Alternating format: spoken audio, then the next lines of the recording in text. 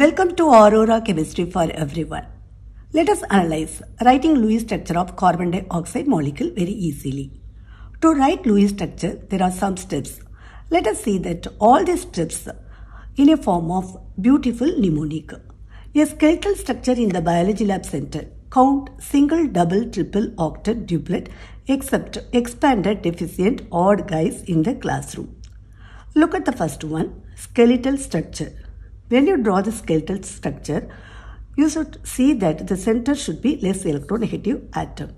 In carbon dioxide molecule, carbon is less electronegative. So let us draw that carbon in the center and oxygen just around carbon. Look at that next step, count valence electrons. Carbon, here only one carbon atom, valence electron 4, so 4 plus 2 oxygen atoms are there, so 2 in 6. Single bond between all the atoms. So draw the single bond. Single bond means 2 electrons involved in the bond formation. Then double or triple bond around central atom. Why do we draw that double or triple bond for around the central atom? Means to give that octet for the central atom. Octet gives stability for that atom of an element. Carbon valence electrons 4. So we can write that electron dot structure of carbon atom 1, 2, 3, 4. It means 4 unpaired electrons are present in carbon. It means 4 covalent bond.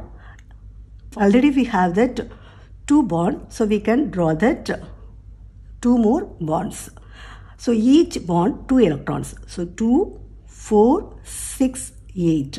So it means octet configuration for carbon is completed. Now come to that next step.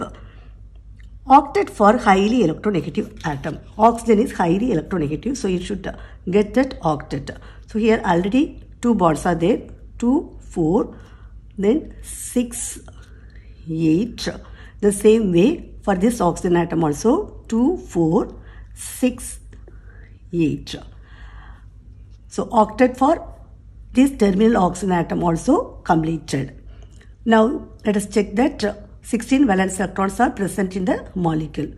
2, 4, 6, 8, 10, 12, 14, 16. 16 valence electrons are present. So this is the perfect Lewis structure of carbon dioxide molecule. Thanks for watching.